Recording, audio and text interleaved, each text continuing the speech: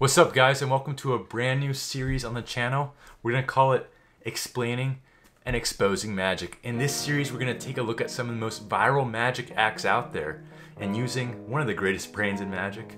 We're going to break them down and expose them and show the inner workings of how all these tricks are done. Now, some of you guys probably don't like the idea of this video, exposing magic, but here's the thing. If you want to make magic better and you want the art form as a whole to improve, it's kind of like building a muscle. You got to break it down to build it up even stronger. We want to prevent magicians from going on TV shows and bringing that weak sauce and making us look bad. All right? So hopefully you tune in, stay tuned. We're going to learn some things together and figure out this magic act. As you can tell from the title of the video, today we're going to be breaking down this segment from America's Got Talent. It was a magic act performed by a magician called Shin. Now, if you've never watched America's Got Talent before, basically it's the world's biggest talent show. But what makes the story so great on it and what makes it such an awesome show is the stories that you see. And what's so important is that these people who get to go on the show, they're completely unknown. No one's ever heard of them before. And this show is their one opportunity to showcase their talents to a really big audience. Because everyone on the show has never had the opportunity to perform for a big audience before. Like, take this guy named Shin before. I've never heard of him before. I don't think he has any sort of footing in the magic community. So it's really great that he can come on America's Got Talent and try and find his footing and maybe, establish himself in this community to build a career here. I don't know much about him, obviously a complete amateur. All I know, he's a magician who's coming on the show. I haven't watched this video before, so let's see what he's got. Let's see what the amateur can bring to the table. If he can get past one of the best minds in magic, let's watch it. All right, so I got the video queued up right here. Let's just check it out together and we'll react to it in real time. Let's full screen this. We gotta make sure we see all the details. Nice judge, okay. I like his appearance. He dressed well. Just pick one. Anyone. All right, looks like there's no force there, just a normal selection. Oh, you can see it. Oh, okay. Queen. Can you write your name? Okay. Classic in magic, obviously the signature. Okay, let's watch this close. Hold up. First, right off the bat, I noticed something right off the bat. If you zoom in on the deck, you're gonna see there's something really looking funny about it. Right in the middle there. It's a shame. He's using a bicycle deck. It's a completely amateur move, and I can't believe you're coming on the America's Got Talent show with a standard deck of bicycle playing cards. Everyone knows that you cannot perform good magic without a $30 deck. It's really a shame. All right, I don't see anything wrong with this, though. Let's just continue on and see what else he's got.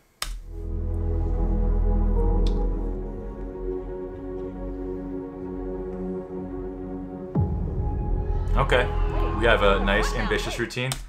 For those of you who don't know what that move is called, it's called the Erndazian clip shift 180-degree change. If you don't know how it looks like, I'll show you here right now. So what he does is he takes, let's say, this 7 of hearts and puts it into the deck. And when he puts it into the deck, he leaves this break, right? And then it's basically like a scissor cut, right?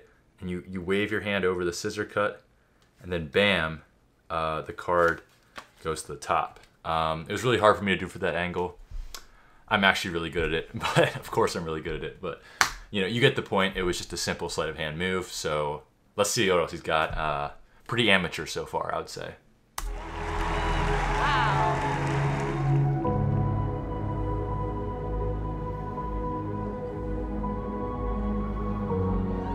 Okay.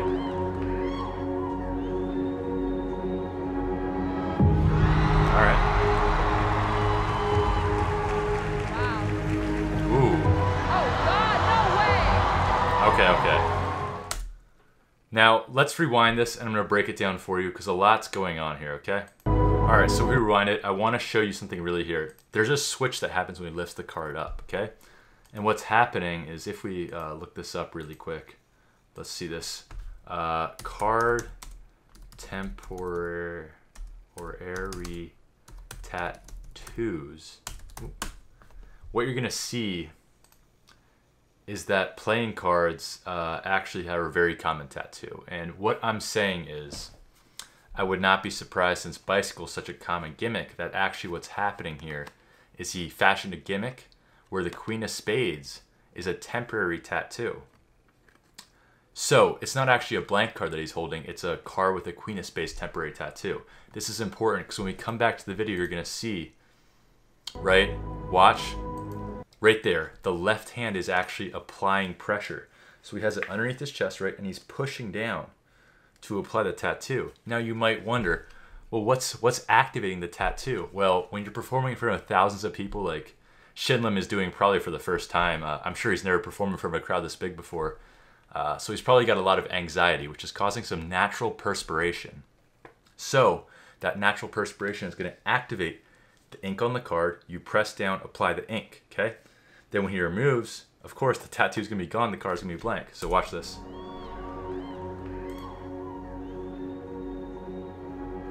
The tattoo has been removed off of the card, and bam, there you go. There's a tattoo. Now I know what some of you guys are saying. You're saying, Chandler, that could just be a real tattoo. This will get past some of you. She signed her name at the top, but the signature isn't on the tattoo. So how could it be a real tattoo? All right? See, in order to break down these magic tricks, you gotta think deeper. You gotta think outside the box. It doesn't come easy. Like I said, I am one of the greatest minds in all of magic. I think differently, so amateurs like this are really easy to pick apart. So let's just continue on with the trick and see if he has any more, you know, interesting maneuvers here.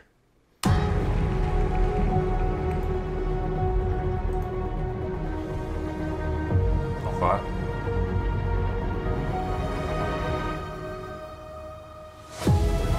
Okay, so what we have here is a classic cards and mouses thing. Very classical magic.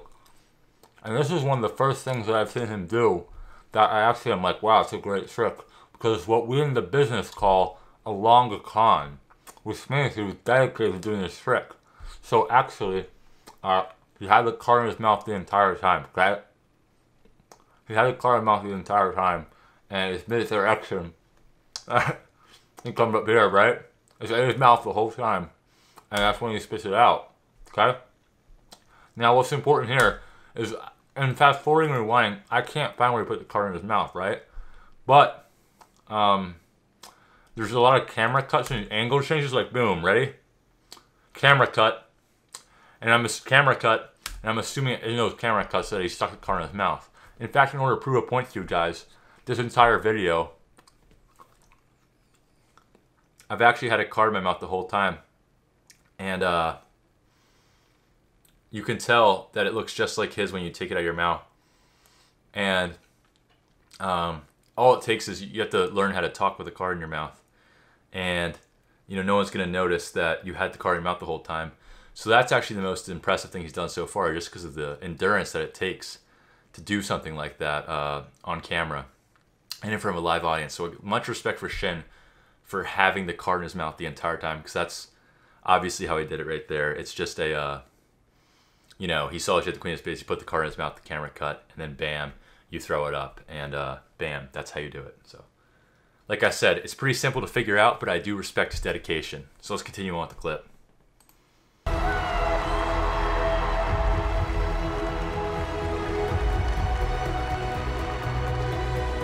Okay, so he changed the card's color. Okay. Oh, okay. All right.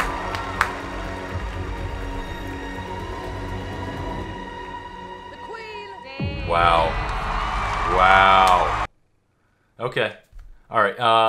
I know that probably went way over some of your guys' heads, but like I said, you know, he's doing a great job of fooling the amateurs out there as an amateur himself, but I doubt it could get past me. So actually, this is one of the very fundamental color changes in Magic. In fact, let's search it up. You guys know the phrase, buy a man a fish and he can eat for a day, and then teach a man to fish, he'll eat for a lifetime. It goes something like that. Well, I'm going to show you guys, if you're ever confused by this magic, how you can figure it out like I do, how my brain works. So he changed a card's color, right?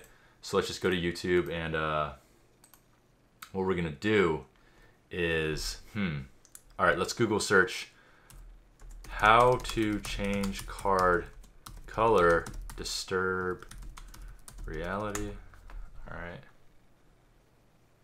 Okay. I think this one's it. Sure. Alright, let's look through it really quick. To go on. I don't actually watch tutorials because it's too easy. So I just like to skip to the part where it actually happens. Position. So you have the card. Okay, and then you shake it and turn it. Okay, so that's how it works, right? So I want you to apply this to what Shin Lim just did in his act, okay? So let's rewind it a little bit. If you watch close, right before he changes the card's color. Oh my gosh. Okay, so right here. Bam. Watch close. We're going to take this 7 of hearts and 4 diamonds, and you hold it like that, and just imagine that it just changed like that. So you might be thinking, but Chandler, he did it with the whole deck. True. So the color changing thing happens. So watch, it's red and it's blue. So it's really simple. That's what he did right there. Now, the hard part is, the impressive part is, he did it with the entire deck. That might confuse you at first, but what you have to do is just take that principle and apply it to the whole deck. So imagine this side of the deck is blue, this side of the deck is red, okay? You just have to do that switch change, right? And do it the whole deck. So if you watch close, ready? It's going through. And it's all red. When he puts the cards down, okay? Watch this close. We want to make sure it's in focus. Imagine this part's red, this part's blue. I don't feel like making a gimmick right now, okay? What you're going to do is do the shake change, right? And then, look, the whole cards change, but you're doing it the whole deck, and then when you spread it out. Now, obviously, it was a little hard to do it there because of the camera angle. Like, you know, I can do it normally. It's just the camera angle that's causing me trouble, and I've barely practiced it. But I'm sure within, like, you know, 15 seconds of practice, I could get that down. It's actually pretty simple. So, there you go. That's how that's done. And hopefully I taught you how you can learn more about magic yourself. So, let's just continue through the video. You know what I really like about this guy? Look at this guy. He has so much swag and performing charisma. I want you to look at Shin Lim's face this whole time. Ready? So the one card is obviously the one that didn't change card. Look at this guy's face. Ready? He's like, yeah, boy, you know it. Peep it. Let's go. Look at that face right there. Look at that. He's like, man, I know you know it. This is your card. I know you already know. I know you do. But check it out as your card. Man, all I have to say is his magic might be very amateurish, but I love the performing charisma and swag. Like, look at that guy. Look at that. All right, he's growing on me. All right, let's continue. Look at this guy. I love this guy. All right. Yeah, boy. Yeah. All right.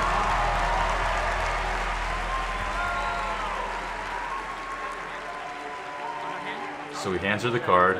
Okay. So make sure you don't touch it. Blank card.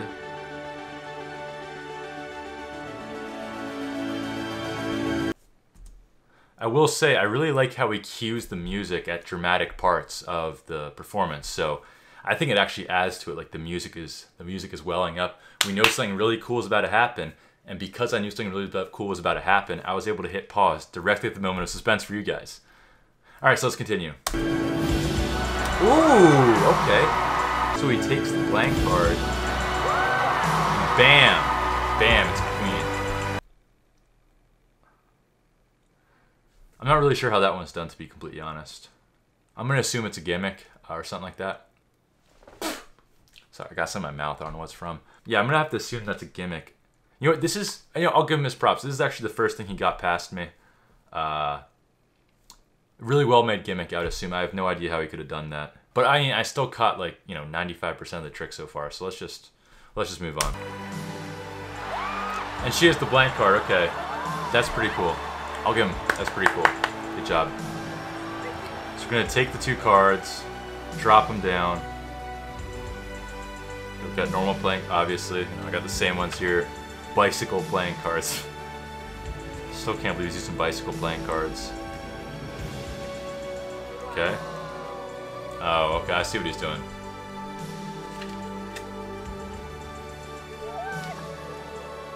Okay, so rather than make this video 15 minutes long and explain what's happening right there, I'm just going to let you guys know that's called the paintbrush change. There's thousands of tutorials on YouTube for it. It's just a simple paintbrush change, and if you look that up, you'll see how that part's done. Check it out.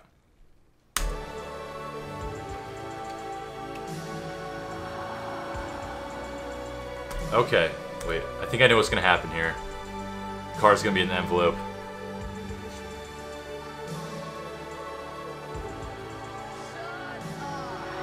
Yeah, alright, card's in the envelope, but I caught this whole thing, so let me rewind it. I'll show you guys what's going on here. Boom, boom, boom. Okay. Alright, so this is what we want to see. See this flick? Watch when he picks up these two cards really close, okay? Watch. Bam! Did you miss it? You probably did, I know. I have supersonic vision, and obviously I saw it, but I'll slow it down for you guys to see. Watch this. So we can hit play. Bam! Right here, watch. If we enhance the image, watch this.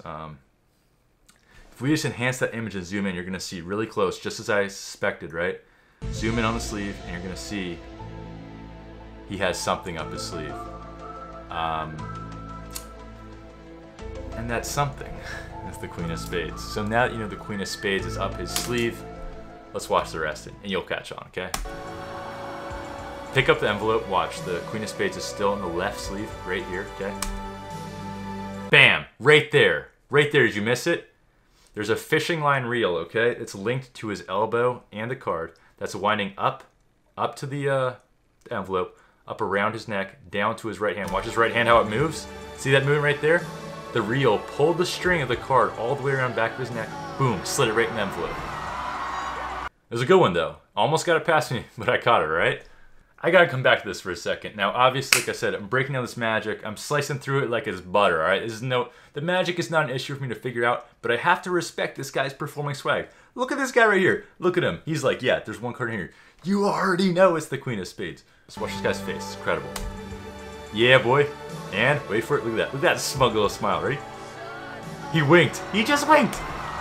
Bam! And he's just like, what's up? This is like when you kill someone in Fortnite, right? And you hit that little dab email. You're just like, boom, right? Heavy shotgun right in the noggin, and boom!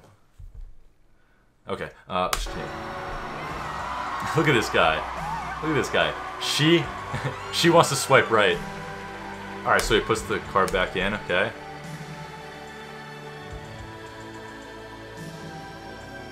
Ooh! Okay, so that is a, for those of you who are wondering how it's done, that's a one-handed fan, and you can learn the one-handed fan on YouTube a lot.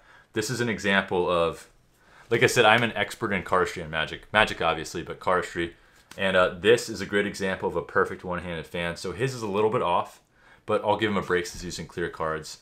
So he's got a one-handed fan, and then he's holding another part of the deck in dealer's grip, and he's using see-through cards, in case you're wondering how that was done. So see-through cards, and okay, yeah, he's showcasing all the cards are clear, right? Okay, then he's riffling through them. This is just a basic riffle. Oh, and the cards at the back. Yeah, so if you're wondering how that's done, my cards are all over the floor here. Let me find another deck here. Okay, we'll just use these ones. It's just a riffle, okay? So you're just riffling. You just hold the deck like this and you riffle. So that's how it's done. Okay, let's finish this one up real quick.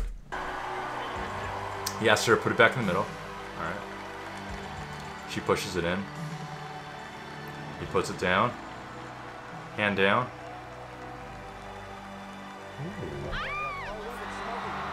No. No.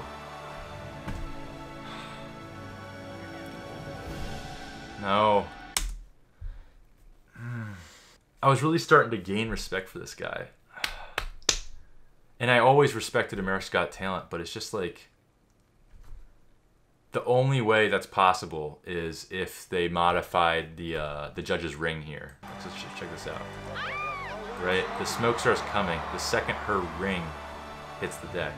And I'm really disappointed that the judges or the production staff would be in on it and insert a jewel. You know what I mean? Like a jewel with smoke vapor and nicotine into her ring. I mean, that's just kind of disappointing. I'm just really upset they would put the judges in on it to produce just smoke. It's kind of disappointing. Really killed my vibe. All right, let's continue. That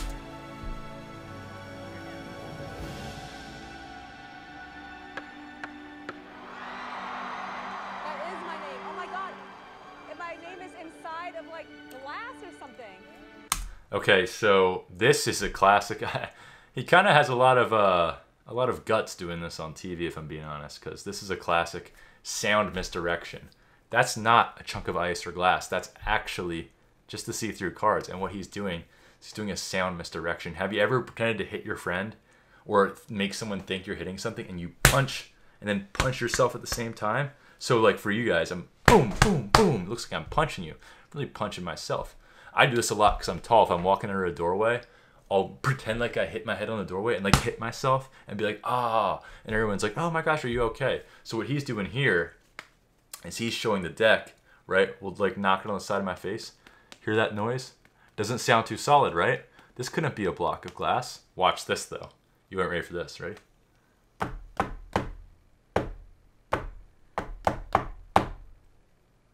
You see what I'm saying? It's so simple yet so brilliant. All right, let's continue.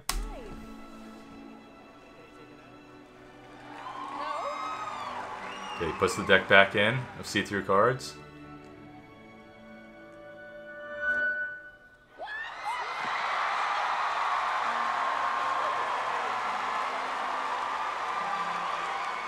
I was super close and didn't. That was some crazy magic.